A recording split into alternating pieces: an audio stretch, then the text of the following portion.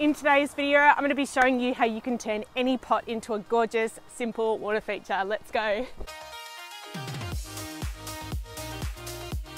But for those of you who are new to my channel, my name is Lauren, and don't forget to like, subscribe and turn on that bell so that you're notified when I'm uploading new videos. And as always, such a huge thank you to all of my subscribers and supporters. It means the absolute world, so thank you so much. If you've seen some of my recent videos, you'll know that I am the cyano queen at the moment. I have it in my fresh water, I have it in my salt water, I have it everywhere. I've never in my life had this much cyano ever. So with my freshwater tank, it was suggested to me that the baby guppies that were just constantly being born in that tank could have been adding to the issue of the cyano in that tank. So I decided to build something else that I can put the baby guppies in and really reduce the stocking amount that I have in that tank. And this is something I've wanted to do for a while now, is to convert a pot into a beautiful little water feature. See, I love it down here. There's some baby fish down here. They look really similar to guppies though. I'll see if I can grab one for you.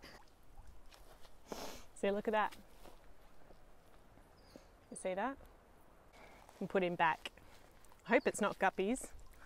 It definitely won't be guppies because that's not natural down here, but the babies certainly look like guppies. Ooh, what was that? Oh my God! Look at that. Look at that.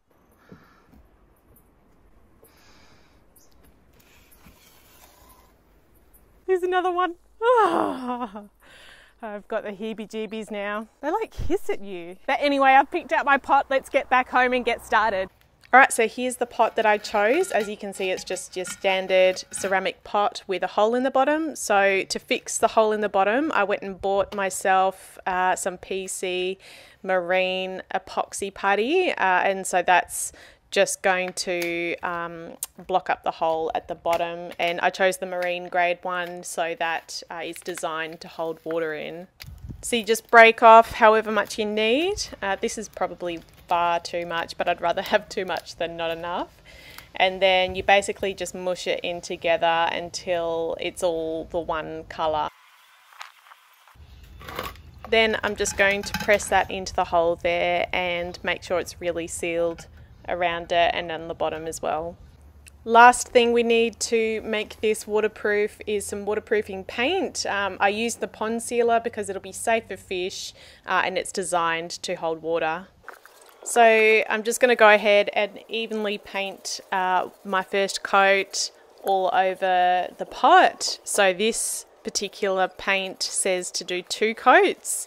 So let the first one dry, which will take a few hours, and then do a second one and then wait 7 days for the whole thing to be dry and ready to be added with water. So this is going to be a super low-tech pot. I'm literally just going to have a bit of sponge at the bottom for the filtration and for the beneficial bacteria to grow on, and my lily. Fun fact about the lily is I thought it was pot luck about what colour lily you got.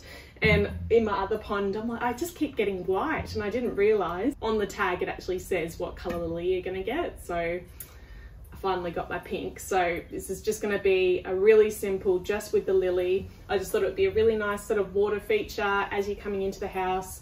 You look down and see from the top down the beautiful colours of the guppies. And I guess it's going to be a little grow out area for all the baby guppies that I've got inside to just grow out in here. I know they'll end up breeding like crazy in here anyway, but you know, I can give them away at that point. So to instantly cycle the tank, I've got a bit of sponge from one of my tanks inside. So I'm just going to pop that down on the bottom.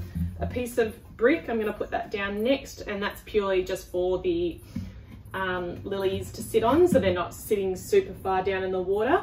And then we're going to go and put the lilies in.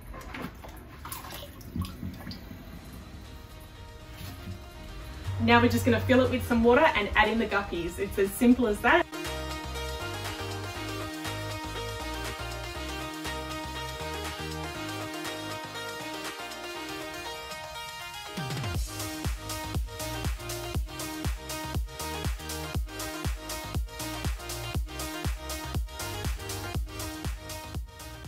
So yeah, now I want to set up about another 7 of those pots and just have all different ones around the backyard. I love that it's just so simple.